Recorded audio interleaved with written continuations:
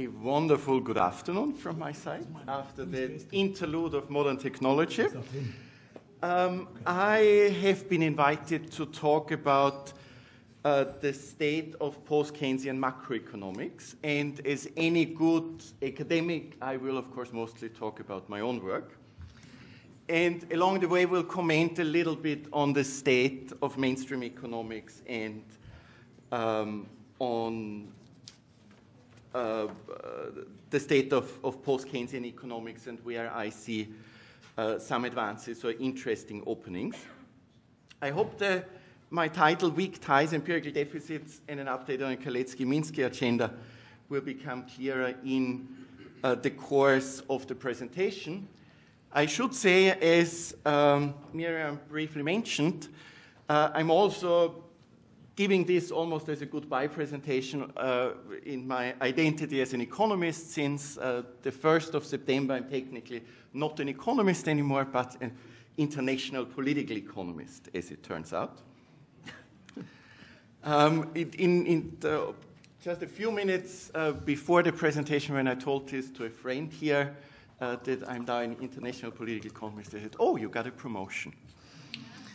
So, what will I be talking about? I'll say a few words about the political background that we are finding ourselves in. I'll then comment on the state of mainstream economics, in particular think a little bit about what new Keynesian economics is, and then comment on the state of post-Keynesian economics, and then I'll begin to give you a bit of a progress report on what I call a Kalecki-Minsky research agenda, in which I'll introduce you to the notion of pseudo-Goodwin cycles. I'll talk a little bit about the relative size of financial and distributional effects.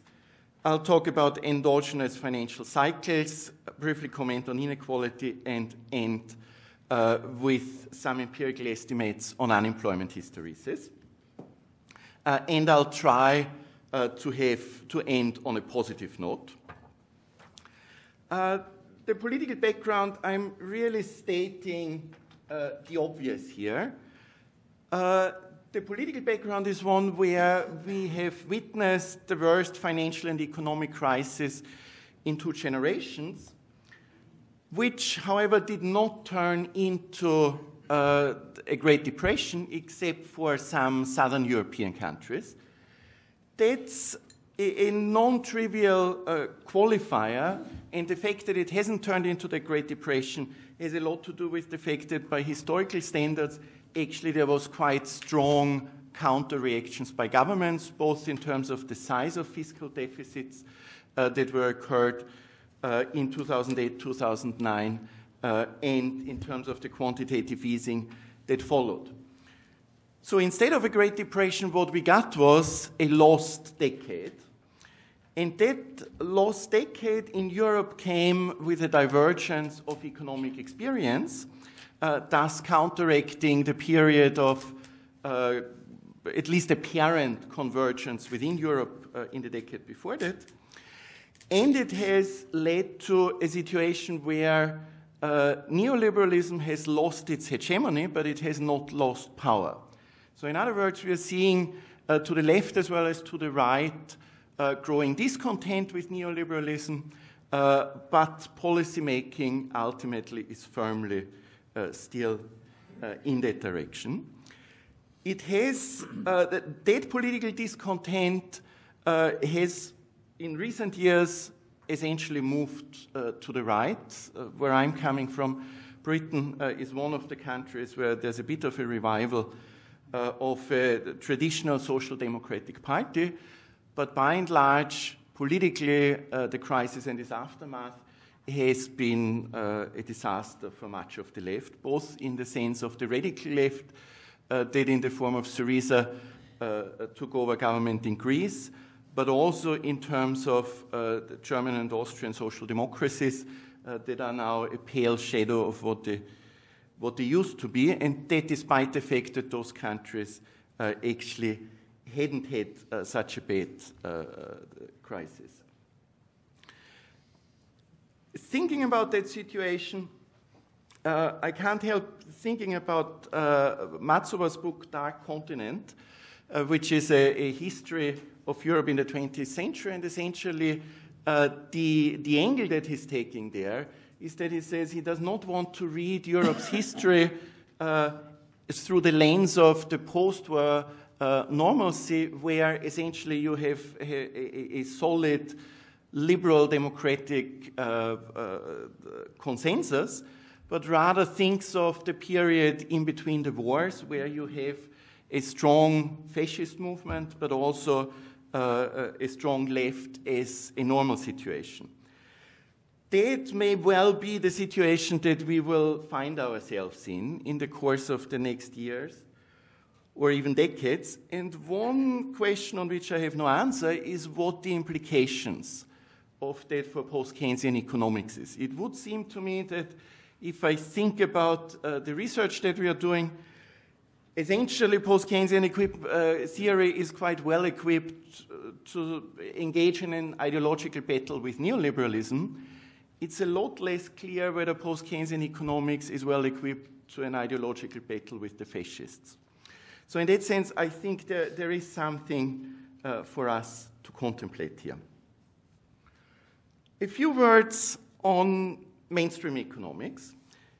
And mainstream economics in the field of macroeconomics is essentially the new Keynesian DSG model, and that has proven surprisingly robust against the challenges of the real world and the experiences that policymakers, but also the population has had.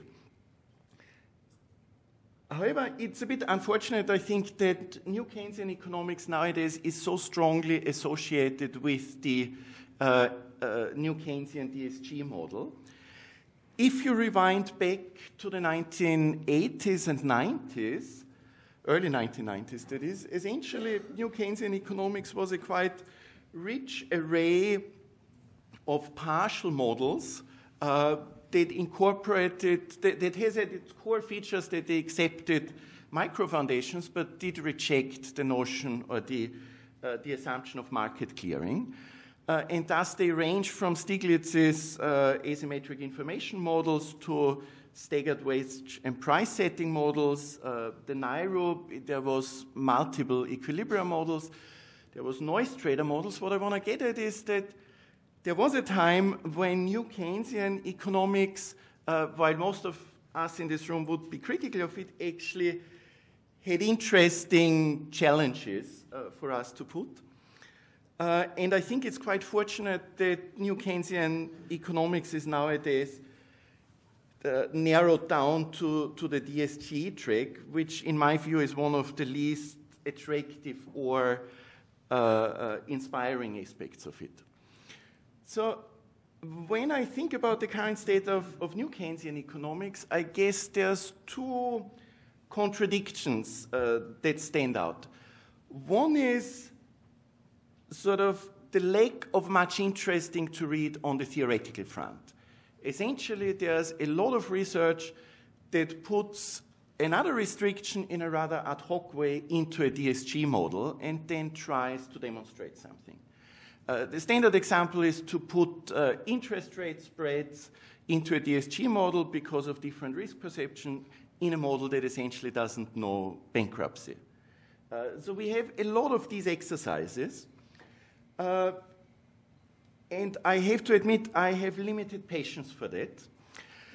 On the other hand, if you look at the empirical front, I can give you quickly a list of a dozen papers that I think are excellent papers, with some due qualifications, of course, but those papers tend to be heavily empirically driven. They are often, from our perspective, reinvented in post-Keynesian wheels, but then again, the wheel is probably worth being invented several times, so don't want to hold it too much against the new Keynesian. So let me give you a few examples. I think that the recent papers of Blanchard on hysteresis, the empirical ones, are very strong. Obviously, I think a lot in the room here quite fond of the Piquet de Saez Atkinson research on inequality. I think that Mian and Sophie have done excellent work on discussing macroeconomic questions with microeconomic data. The work in the BIS and in the Bank of England on financial cycles, I think, is very interesting, and we can extend that list. And indeed, over the last year at this conference, we repeatedly had speakers from that list on the panels here. The second comment is,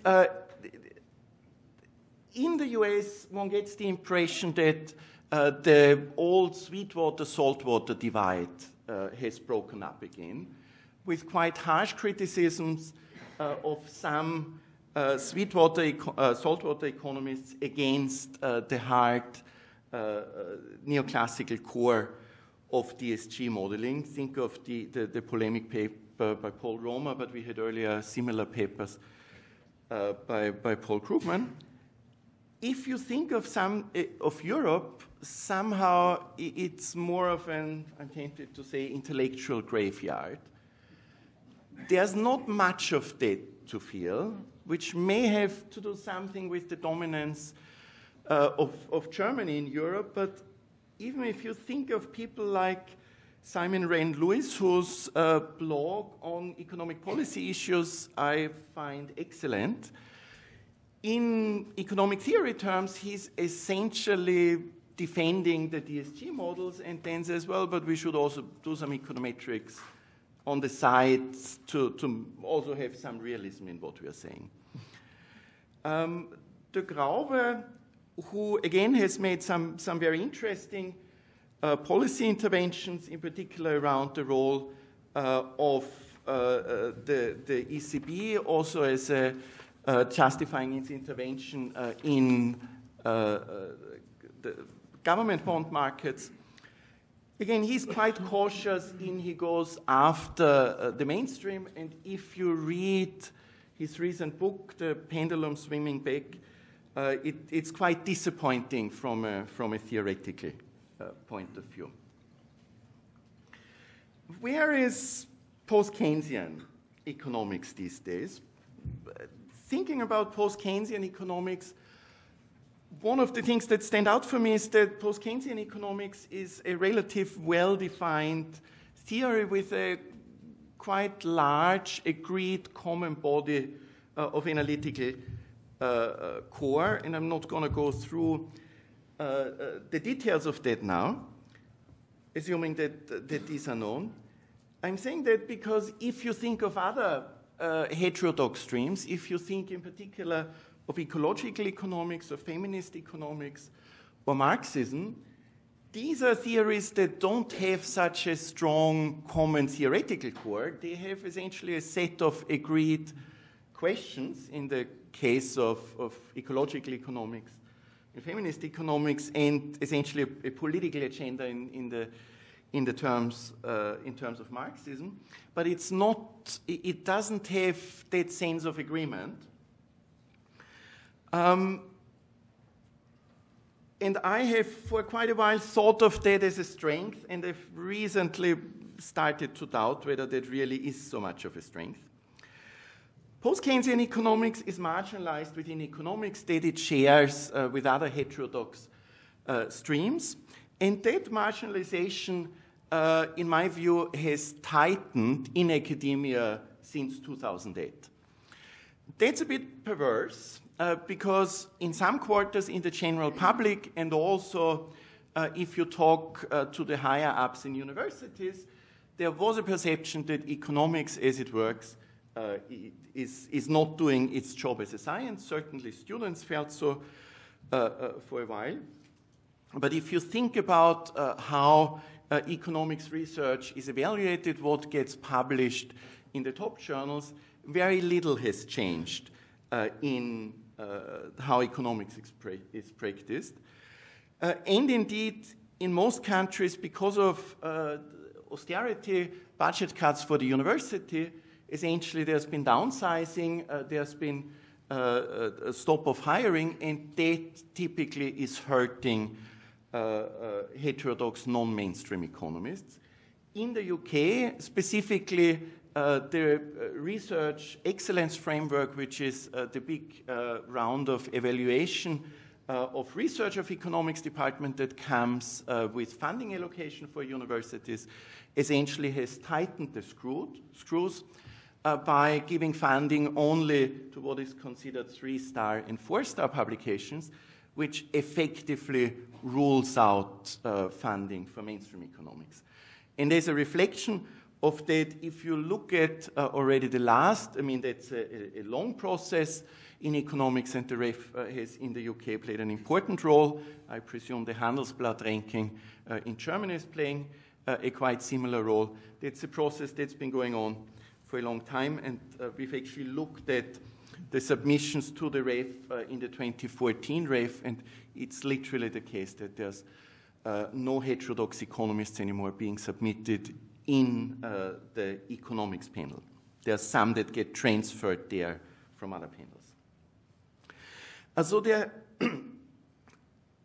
has been limited impact, but some increased interest by policy institutions and a little bit on by progressive economic parties.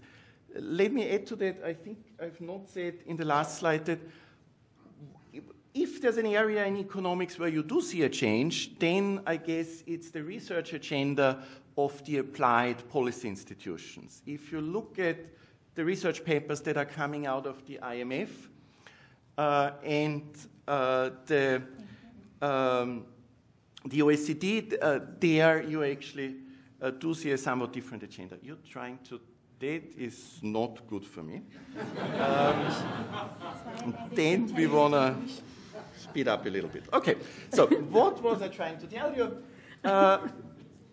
Again, thinking about post-Keynesian economics, if you read Granovetter's The Strength of Weak Ties, which is a sort of a classic in network analysis, what Granovetter is arguing that there's many occasions where strong ties, while they breed cohesion, essentially also come with the danger of isolation, whereas weak ties can, in some circumstances, actually serve as a bridge and thus be more effective. If we think of that, then the sort of the theoretical coherence of post-Keynesian economics, in a way, could also be a weakness to what we are doing. There's various areas where we have openings. The choice is obviously highly subjective. I do want to point out that agent-based modeling has gone macro. In my perception, that's a big change to, say, 10, 15 years ago, where there was essentially their issues were around industrial economics. So you can think of the series of Keynes, Mitch, Schumpeter papers by Giovanni Dosi and his research group, but there's also, and I'm delighted to see that also at this conference there's an increasing number of ABM papers. I think one important change is that there is a sort of the field of post-Keynesian ecological macroeconomics is gaining a critical mass. Again, that's something that I think was not the case 10 years ago. It's also the case if you look at Ecological Economics, the journal, you will find several ecological economics papers that do discuss post-Keynesian economics. I presume Stephanie will talk about feminist economics. There have been one of, I think, the most fascinating papers in the wage-led, profit-led demand regime is a paper by Brownstein et al. Where they combine demand regimes essentially with gender relations regimes. And closer to what I'm doing now, there is an increasing interest in parts of the social sciences in what post-Keynesian economics is doing. In particular, the notion of demand regime has been picked up to analyze or to use as a foundation of the varieties of capitalism, and the concept of financialization and financial instability is increasingly used in socioeconomics or human and economic geography. Right. What I want to do in the remaining, whatever, 7.5 minutes is tell you a little bit what I've been up to recently, and that's under the heading of Kalecki-Minsky modeling. You're not going to see a big model, but you're going to see different exercises of analyzing mostly empirically aspects of that. So essentially, what I mean by that is a model that has a Kaleckian goods market that allows for wage-led demand regimes, that has a Minskian financial market that generates financial instability, and that has hysteresis on the labor market or on the supply side. And I'll start with a paper on pseudo-Goodwin cycle, which is the only theoretical paper that I'll talk about. In a paper that came out last year with Joe Mitchell, we are demonstrating that pseudo-Goodwin cycles can arise in a Minsky model with a wage-led demand regime. That only will mean much to you if you're familiar with the debate on demand regime, where there used to be that assertion that if you observe something that looks like Goodwin cycles, that must be due to, among other things, that you do have a profit-led demand regimes. What we're doing in the paper is we're thinking about a Minsky economy where the cycle mechanism is driven by an interaction between the financial markets and the real markets. So think of it as the financial market as debt, as leverage, and the real variable as growth. So the two of them interact to generate cycles. Now assume that Minsky model gets paired with a Marxist distribution function, where higher output comes with higher employment, which increases the bargaining position of workers and thus the wage share. The question that we're asking in the paper essentially is, well, if a Marxist, a Goodwinian, is looking at that model, what is it that they're seeing? And the answer that we give is it's pseudo-Goodwin cycles. So we demonstrate that you get those cyclical movements between distribution and output in these models. And that's the beautiful diagrams that we have generated for that paper. What's the significance of that? The significance of that is that we are taking one heterodox theory of business cycles and looking at it from the lens of another heterodox business cycle theory. And that, I think, is a worthwhile research question. There's various heterodox business cycle arguments, but they've not been put together and compared systematically. Thus, in a way, what we are reviving is the notion of observational equivalence, but in this case, we can demonstrate that the cycle is not a Goodwin cycle, and it occurs even if we have a wage-led demand regime. So we've empirically extended the Batory-Marglin model with financial variables using different variables according to the paper. And what we do find is that certainly since 1980s, economically speaking, the effects of the financial variables are substantially larger than the distributional effects. But rest in peace, we do find for most countries that domestic demand is wage-led. We have recently tried to estimate minimalistic Minsky models. So theoretically, one can distinguish between different families of Minsky models, in particular debt cycles models versus asset price models. We can think of household debt or business debt being the key variable. There's a recent very interesting literature, mainstream literature on financial cycles. That literature very often, much of that literature either uses univariate filtering, so essentially they look at their financial variable in isolation and then wonder whether it gives you cycles, or they try to add some shocks to a DSG model. What we are trying to do is we try to think of that cycle as the outcome of that interaction of a financial and a real variable, and thus want to essentially generate endogenous cycle. and we are estimating different versions of that model, which essentially is a 2D VAR for advanced economies.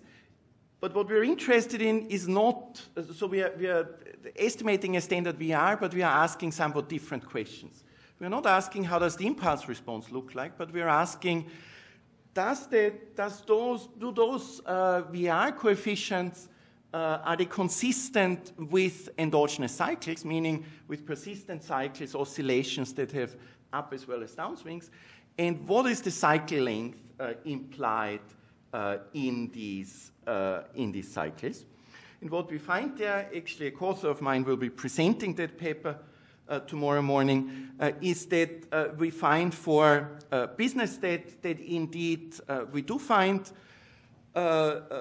financial real interaction cycles. These are somewhat longer as regular business cycle, where we were unable to find similar cycles for household debt, which at least to me was a somewhat surprising result.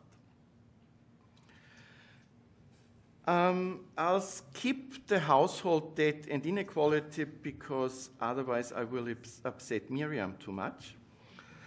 But I do very briefly want to talk about unemployment hysteresis.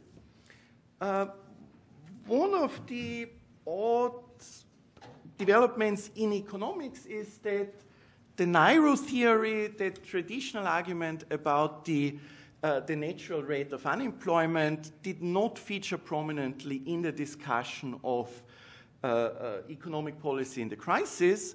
However, the policy recommendations that were given, certainly by the Troika to the countries in crisis, essentially were the Nairo recommendation, liberalize the labor market. And one of the, so in other words, there's, the Nairo is walking around like a zombie, is still there, but is not named. And importantly, the Nairo has left the sediment that the IMF, the OECD are regularly reporting Nairo estimates as if they were a hard fact. Now, these Nairo estimates are based on the assumption of an exogenous Nairo. And so what we've done, or what we're doing in ongoing work, is essentially replicating and extending the Nairo estimation that, say, the European Commission or the OECD are doing, but we are allowing for hysteresis, not in the sense of a unit rule in unemployment, but in the sense that actual unemployment is allowed to feed into structural unemployment. We're doing that both using the Kalman filter, the way that the Commission and the OECD are doing that, but we're also using Bayesian estimators because they're giving us a somewhat tighter fit. And what we find when we do that is that depending on the country, we are getting point estimates for the degree of hysteresis of above 0.4 to in the order of magnitude of 0.7. In other words, probably in the order of magnitude of half of actual unemployment feeds into structural unemployment. There's a lot of wonderful slides that I'm skipping, but I do have a last slide which I briefly want to talk to. So, of course, if one does give panel presentation, one has to end on a positive note, which I'm sometimes struggle to do, but here's my attempt. So what is it that post-Keynesian economics looking forward? What is it that post-Keynesian economists should be doing? First, I recommend appreciating the strength of weak ties. I think we have, over the course of the last decades, consolidated the core of post-Keynesian economics. It's to some extent time to spread out, both to other heterodox economists, but also to other social scientists. And that I'm doing under the heading of Reviving Political Economy. There is traditions in various social sciences, international political economy, critical political economy, cultural political economy, comparative political economy, that are building on a body of knowledge that in part we are also part of. And indeed, if you look at the post-Keynesian literature of the 50s, of the 60s and 70s, you frequently find the notion political economy there. I'm not quite sure when we turned into post-Keynesian economists as opposed to post-Keynesian political economists, but I do think it's worth strengthening the cooperation with social sciences and reviving that field of political economy. Part of that, I have to say, because to some extent I also have tired a bit of fighting sort of the Goliath of neoclassical economics and wonder whether one shouldn't just found a separate field of political economy that becomes an economic discipline. That said, long live Sisyphus. Given that mainstream economics is providing the benchmark and the language of economics, I do think as post-Keynesian economics, we have to try to engage with with mainstream economics. Now, I have little illusion that they're interested in listening to what we have to say, but I think given the position we're in, there's little alternative to try to be understood by them, not the least because there's a lot of other heterodox positions that are also essentially looking like the mouse looking at the rattlesnake, looking at neoclassical economics, and thus we have to some extent, be compatible to them. I do think that there's something in terms of empirical analysis that we can learn from them. Ultimately, however, I think the fate of post-Keynesian economics will be decided on a much more political battlefield. It's hard not to paraphrase Karl Marx, but economists essentially have hitherto only interpreted or, in fact, modeled the world differently. The point is to change it. I think ultimately the issue is to what extent post-Keynesian economists have useful interventions that are useful both to policymakers and to social movements. Thank you.